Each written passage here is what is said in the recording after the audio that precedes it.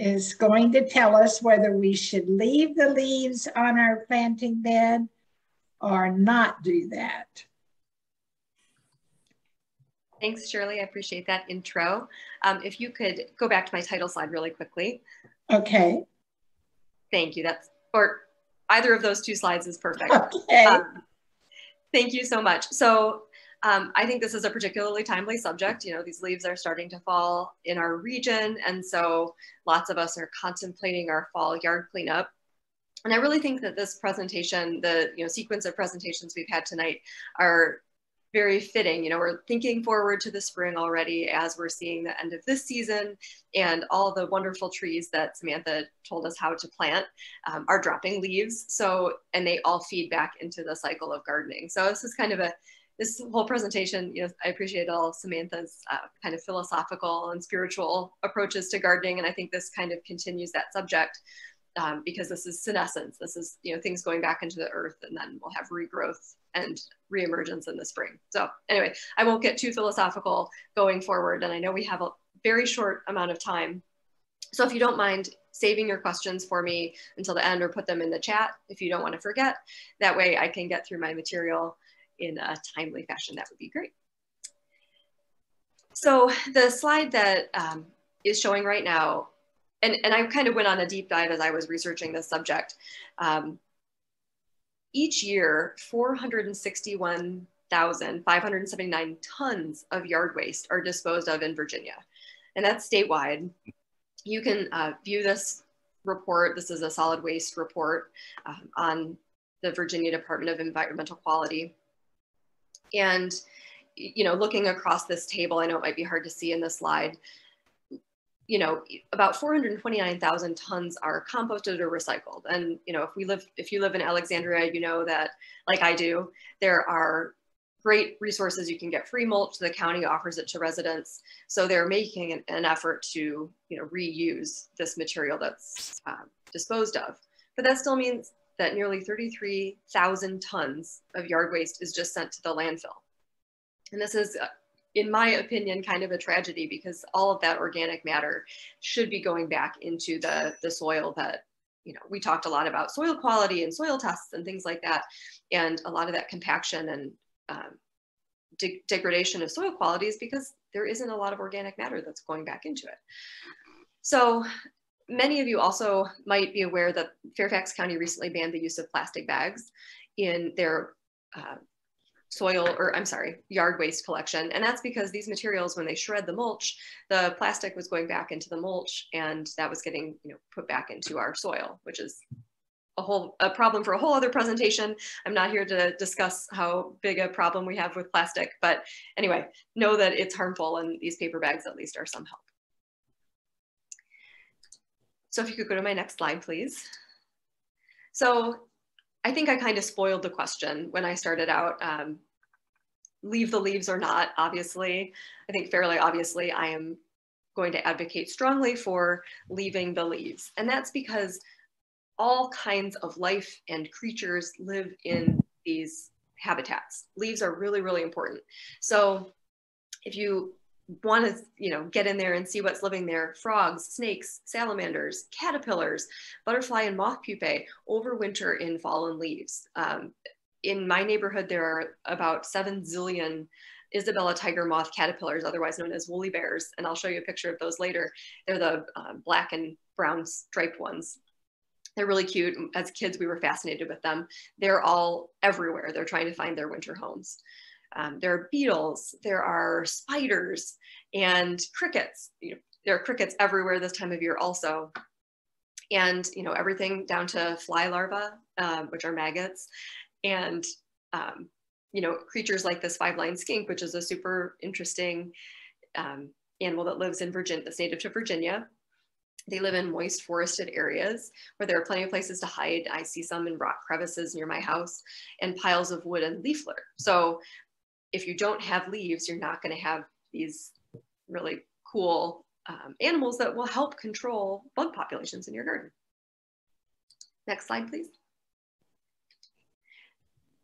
So every year, leaves fall, tons of leaves fall, and every year they're just magically gone. And you ever wonder how that happens or think about it year to year. And that's because there are all kinds of, you know, yucky bugs that, you know, we think of as like, ew, gross. There are worms, there are millipedes, mites, nematodes, wood lice, pill bugs, all kinds of those creepy crawly bugs live in the leaves and eat them and break them down. There are also bacteria and fungi that work to break down these leaves every year. And that creates that nice, rich, dark soil that all of us gardeners so desperately want. So leave the leaves and you guys are going to have like a, you know, shortcut in the spring to, you know, good quality soil, and especially if you do it year over year. These insects also, all of these detrivores, as they're known, they eat dead material, are important parts of the food web. So, you know, birds and larger insects feed on them, and they kind of support, you know, the food web going up. Next slide, please. So if you'd like to, I have a little very minor interactive exercise. So when you think of millipedes and pill bugs and spiders and snakes and things like that, what words come to mind if you want to put that in the chat? What's your first reaction? I know that when I was reading about this, I was like, ew, maggots. Like it's a universal human, you know, disgust reaction, right? You're like, it. But that's really important. So if you go to my next slide, we think of these insects as maybe creepy or scary, but like I said, they're a critical part of the food web. And if they weren't there, Steve said biodiversity. Thanks, Steve. That's a positive reaction. That's really good. I just know, you know, I work with a lot of my coworkers are like, ew, a spider, ew, a snake. So maybe it's just the group that I interact with on a regular basis. But if you go to my next slide. So this is a photo, this beautiful photo. I'm pretty proud of this one. I took this, snapped this with my phone in my yard. This is a hoverfly. And if I don't leave leaves in my yard, I'm not going to have where the maggots for this hoverfly can live. I'm not going to have these beautiful insects, you know, pollinating my flowers. They're really important. They're really cool. I did a presentation on them earlier this year, learned a lot about them. They're like helicopter insects. They can fly forward, backwards, up and down. It's really, really cool.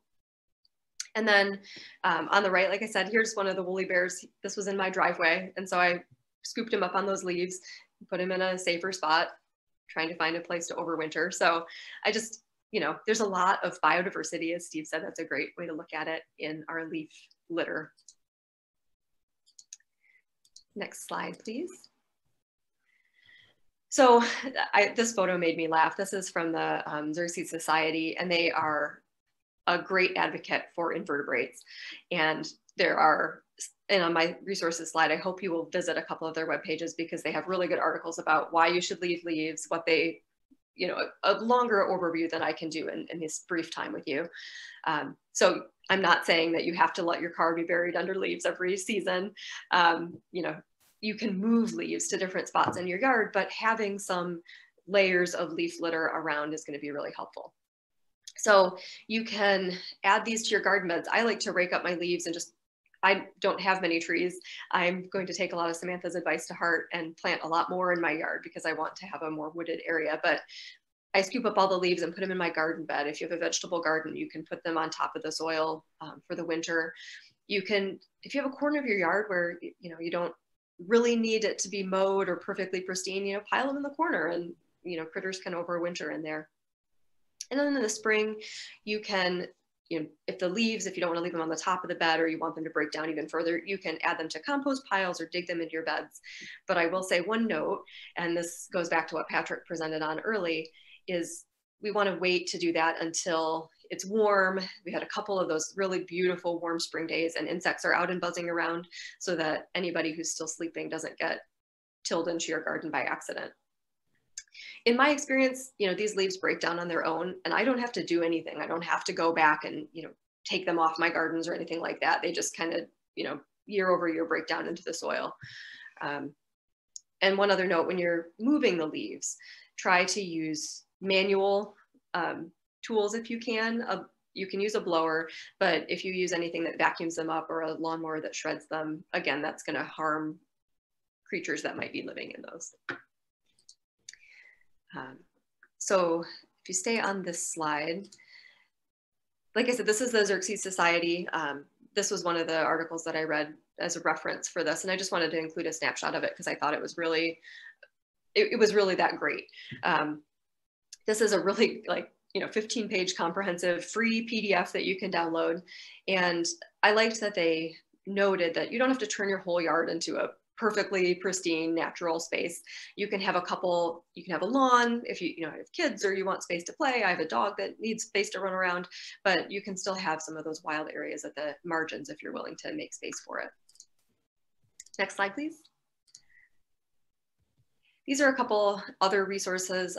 A campaign from the Xerces Society, Leaves Are Not Litter, #LeaveTheLeaves if you want to be active on social media.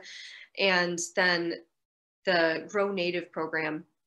This is part of the Missouri Prairie Foundation, and their mission is to help protect and restore biodiversity by increasing conservation awareness of native plants and their effective use in urban, suburban, and developed landscapes. So I thought that was really cool. They have, again, great resources on their webpage. Next slide, please. And then some of you might have come across this article. It's from 2018. And I just want to drive home, I think probably I'm preaching to the choir. If you're in a gardening podcast, hopefully you already appreciate the insects living in our world. But we have seen a very staggering drop in the number of insects and the biodiversity that we see. In 2018, they cited that the population of monarch butterflies has fallen by 90% over the past 20 years, which is a loss of 900 million monarch butterflies. And that's one species. And that's, there are all these Save the Monarchs, Plant Milkweed, all these great campaigns that are very valid and really important to save those insects. So certainly not trying to say that we shouldn't save the monarchs, but there are gazillions of other insect species across our country and around the world that are also experiencing great declines, and we don't have the eyesight on these statistics the way that we are tracking the monarch population. And it's hard to advocate for beetles and creepy crawly things in the leaves because they're not as pretty. Monarch sits on a flower and it's a beautiful photo, but people are not quite as excited about millipedes. So I thought this article was a really sobering call to action, and is worth a read if you're interested. And one last thing I'll say before I close, and again, I know I'm sorry I've talked for a long time and we're running over.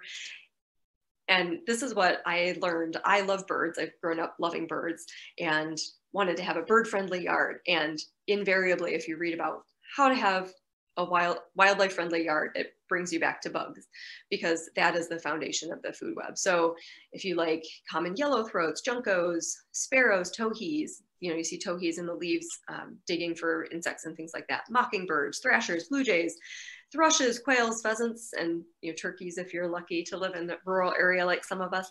The leaf litter is really important, and the things that live in it support those birds. So I think that is everything that I am able to cover. I know I've already kept you over time, but the next two slides are references. And these are really good reads. And I included this opinion page from the Washington Post. It's a little bit older too, but lawns are a soul crushing time suck, and most of us would be better off without them. I thought that was really funny. Why mow when you can have a garden instead? And then the next page includes a link to the Fairfax County Department of Public Works information about how they switched over to paper, as well as the Department of Environmental Quality solid waste report, which is kind of interesting and sobering reading if you want to look at how much waste we're producing every year. And then of course the New York Times article, and another great and comprehensive article about life in the fallen leaves from the Loudon Wildlife Conservancy. And so I see Simon put a question in the chat here about the difference between soft leaves like oak and maple that would break down and hard leaves like southern magnolia. And I think that's a great question. Those big southern magnolia leaves don't break down as readily. So I think that's another one. If you have a corner of your yard where you want to get those off your lawn, or my neighbor has one right in front of his house, so I understand he doesn't want a big pile of leaves right in his front yard, but maybe put those in a back corner or a compost pile where they can break down a little bit, over time and take their time to decompose. I don't have a question, but I cannot tell you how your presentation, like Patrick's and Samantha, have resonated with me. sitting here tonight, I am a converted person. I once believed, before I became an intern, that the most beautiful yard was perfectly devoid of undercover, ground cover, had all turf grass, and that you hired the lawn crews to come in and you paid them hundreds and hundreds of dollars to blow all your leaves out in the street. That was beauty. Until I learned what you are reinforcing tonight, that that's not beauty. And that's not the way. Now I see it the other way around. Now I'm actually collecting leaves. I had a bag left on my front lawn from a neighbor, and I'm saving over $500 a year now from not having the people come in to blow the leaves off and then add to the tens of thousands of tons, whatever it was, of trash. And I have a higher quality mulch, and I have my natural habitat beginning to take form. So bravo.